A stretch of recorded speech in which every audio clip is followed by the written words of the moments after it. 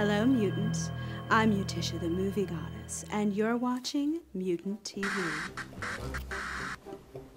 Welcome back, MVP. Streebo here with you again from mutantville.com, and I thought I'd do a post-convention swag report for the Fright Night Film Fest Fandom Fest. Here you can see the ad for the Fandom Fest on the back of last year's convention program guide. As far as I could tell, there were no program guides for this year, which I was a little disappointed by, but no biggie. I still got the most from my unique convention experience. I had an absolute blast talking to the people, talking to guys from Dead Pit, everybody from the Dead Pit boards, other people I know from online. All good stuff. Had a good time. Sorry, let me get that back for you. But anyway, before I get rambling too much, let's take a look at some of the swag that I was able to pick up. So we're going to start here in my Cthulhu movie collection. Had to rearrange a little bit.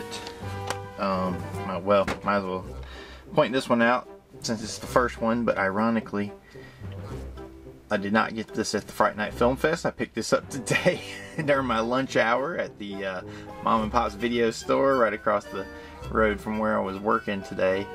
And yeah, $3. Got to scrape that off. But this is actually the second Dead Space animated movie, and that's a really cool series. And I put it up here with my Cthulhu section because it's kind of Lovecraftian. But actually, we got it.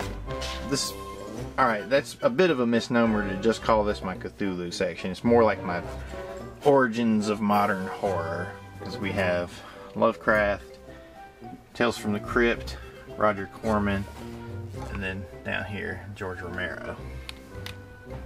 So, that's what leads us to here. Sharktopus. The latest entry from Roger Corman. Sharktopus. Just picked it up because he produced it and does a commentary track, which I'm all about some commentary tracks, and it doesn't look like that's going to focus, so sorry about that. But Sharktopus, yeah, it's exactly what its name implies. The nasty thing about it, imagine Jaws if he had tentacles and could just pull you into the water. That's kind of the gimmick of Sharktopus. It's like, you don't have to go into the water, he just goes, "Come here, bitch," and pulls people right in.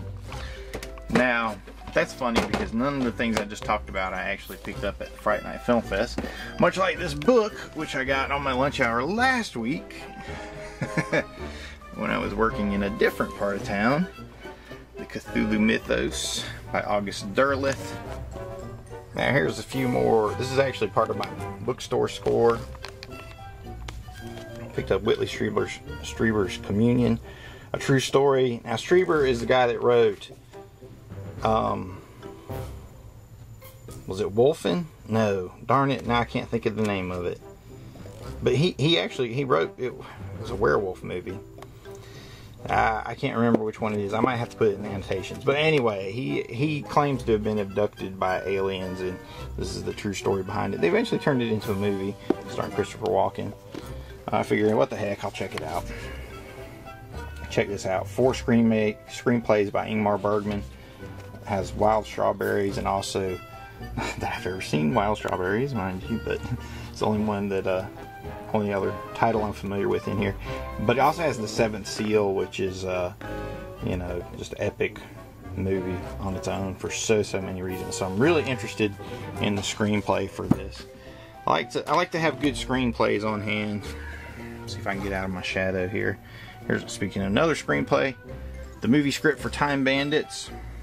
A movie that really weirded me out as a kid, but it's got storyboards and character sketches and all kinds of cool stuff in here. Very cool find. And then last but not least, Pulp Fiction screenplay, Quentin Tarantino, hardcover, Academy Award winning screenplay. So I mean, when you're looking for inspiration, you can go to the best. Let's get over here. Here's a few things we got at the Fright Night Film Fest, brought to me by T-Shirt Joe. Helped me flesh out my Italian section a little bit. specifically with Dario Argento, Deep Red, and Opera, both of which he said were boring and he wanted to get rid of, so I was more than happy to take them off his hands. Where else? Oh. Well, this is another one that's not the Fright Night. I'm saving the big stuff for last, obviously. This is all post-Fright Night swag, making of King Kong. $1 at the local bookstore, just like that Cthulhu Mythos book I just showed you. $1 at the local bookstore. Yeah, sorry, I should have warned you from the beginning. This is going to be a little bit out of order because I've already been assimilating all the new acquisitions into the collection, so having to go around and dig them all up. Oh, here's another $1 book. So you can tell I spent like $4 last Friday at lunch. Clive Barker, Hellbound Heart. Obviously, this is the source material for Hellraiser. Check out that cover art.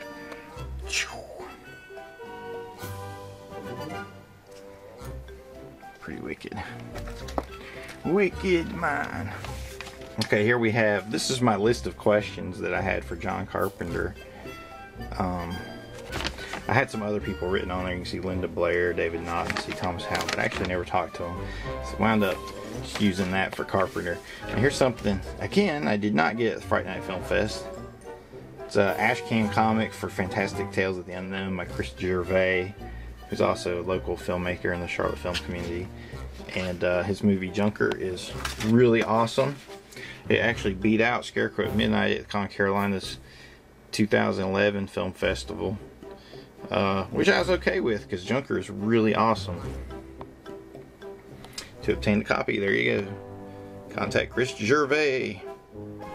explodingboy@gmail.com. Yeah, so cool stuff. You can just tell there's a level of talent involved just from the cover itself. Nice throwback to Amazing Stories, Twilight Zone kind of stuff. Now here, the best flyer you could find at the Fright Night Film Fest. This is actually one of the black and white versions. Not on this side. This side has that awesome full color reproduction from our buddy Jason Arispe, who provided those for us. This is one of the early error ones. I printed them upside down. There's our flyer from the back. The unofficial Roger Foreman Film School, or 10 tips from the King of the Bees that every filmmaker needs. Got the Mutisha comic. There's Mutisha again.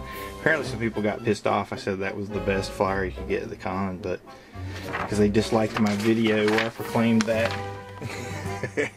Which amuses me very much, but I wouldn't say it if I didn't think it was true. I'm just trying to get everybody else to step up their games. You guys step up your game, make me step up mine, and you know, it'll be good for everybody. Okay, here we go. Finally getting to an 8x10.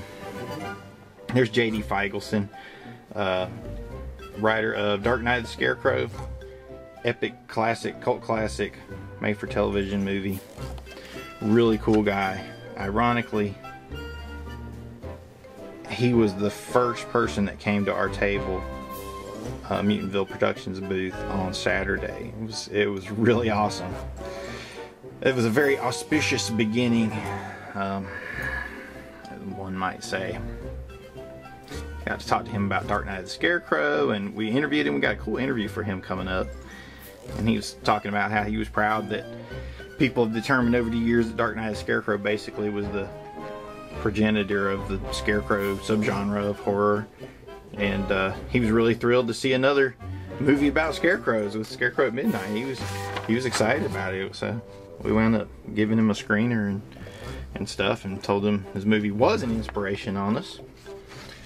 Though our movie is very different, but I think that's kind of the whole point of inspiration, is using that inspiration to do something different, not to just make a fan film. Here we go, one of my favorites. This was the hardest picture I had to choose over the weekend. Jim Kelly, I'll be too busy looking good. Here he is squaring off with Muhammad Ali. Kelly had a lot of cool pics of him with Bruce Lee, obviously from the set of Enter the Dragon. But this was the one he had with Muhammad Ali, who was my favorite all-time boxer. I just thought, oh man, I gotta go with this. This is just an epic blaxploitation face-off, a dream battle. So I went with that. Again, got an epic interview with Jim Kelly coming. It's huge. It's actually probably about 30 minutes long. I'm gonna have to chop it up into parts. T-shirt from the Georgetown Drive-In Theater. Went there to see Halloween 35mm. Wound up seeing American Graffiti instead with Happy Days as a double feature. It was actually a really good show, though I was initially disappointed they didn't play Halloween. I was looking forward to seeing it at the drive-in. But then I got kind of swept away in the whole Henry Winkler American Graffiti show, and it was a really awesome show. I had a good time and kind of got over my initial disappointment, but thought I'd buy a shirt, support them, and promote one of the last drive-ins left in the country.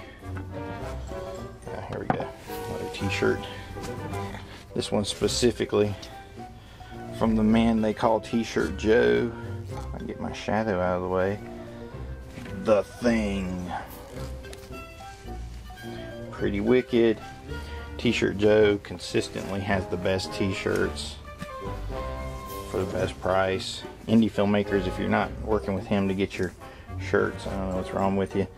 And Bigfoot Don't Stop Believing, because I do live in a little town in North Carolina. I almost said where it was, where people believe Bigfoot is out in the woods, which, believe it or not, I've had in mind to shoot a Bigfoot video of my own, take you guys on a tour of the woods out here, because I actually have some crazy Bigfoot stories. Not that I've ever seen him, but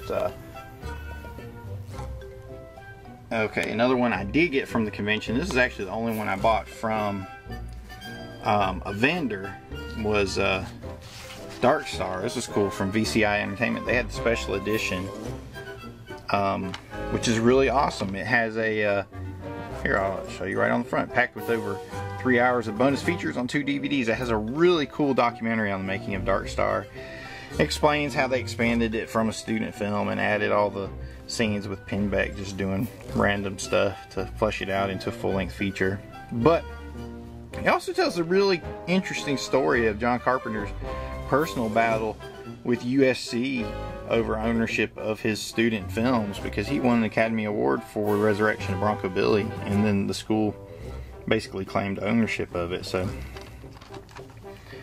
this was a totally awesome acquisition, even if you don't like the movie, for its historical significance, and also for the behind the scenes featurette, which is like 2 hours long on its own. And Lieutenant Doolittle was there. I wish I would have talked to him about Dark Star, but you know, I don't know. I just didn't.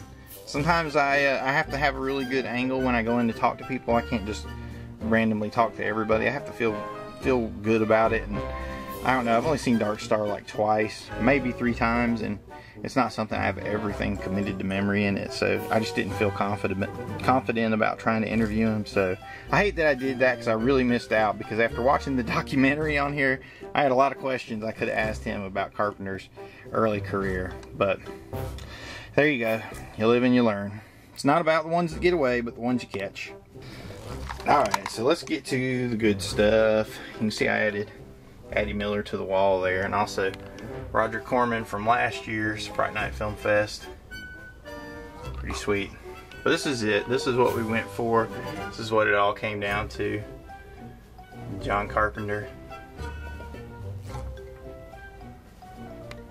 Now the funny thing is, when I went to his table, I was dead set on getting a picture from In the Mouth of Madness. Well, when I got there, I didn't see any pictures from In the Mouth of Madness, and his assistant was kind of trying to rush me, so I just picked this one. But I don't really know. I can't tell which movie it's from. Is it from The Thing? What is? I have no idea. So anybody, if you can tell me what movie that's from, you win a Streebo, no prize. But anyway, so there's my autograph that I paid for. Got to do that on Friday, talked to Carpenter then. There's my picture. Of course, I paid for that too. We did that on Saturday, got to talk to him on Saturday. And I put this little collector's card from the Masters of Horror DVD case in there. Figure, what the hell else am I going to do with it? Let's make a nice little display out of it. But it was totally worth it. Q&A with Carpenter on Saturday. On Sunday, well, his acceptance speech was very, very brief at the at the awards ceremony. But still, it was cool, and of course we got to talk to him, and that footage is coming soon.